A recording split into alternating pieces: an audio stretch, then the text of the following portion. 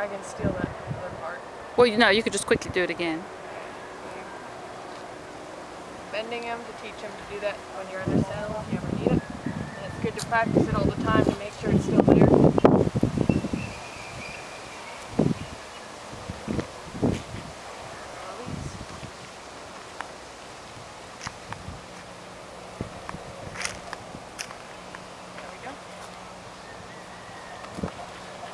Another thing you can do,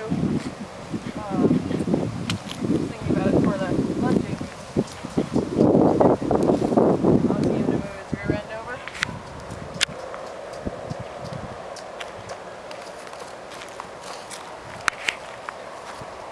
And that's, you ask with the pointing and you click.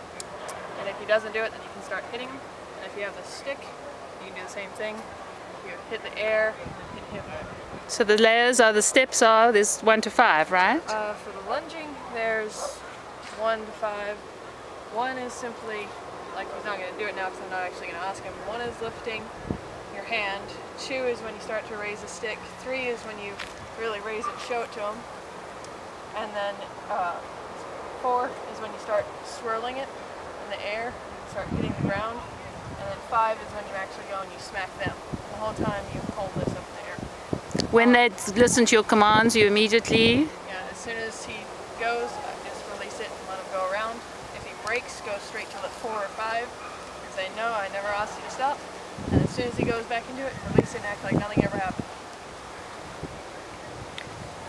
Lots of praise by touch and your voice, right? Well, because they're more physical animals, they communicate through body language, less verbal.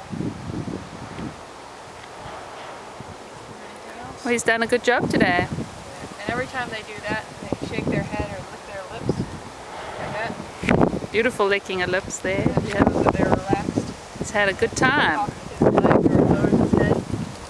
Worked up some sweat. Say bye, Red.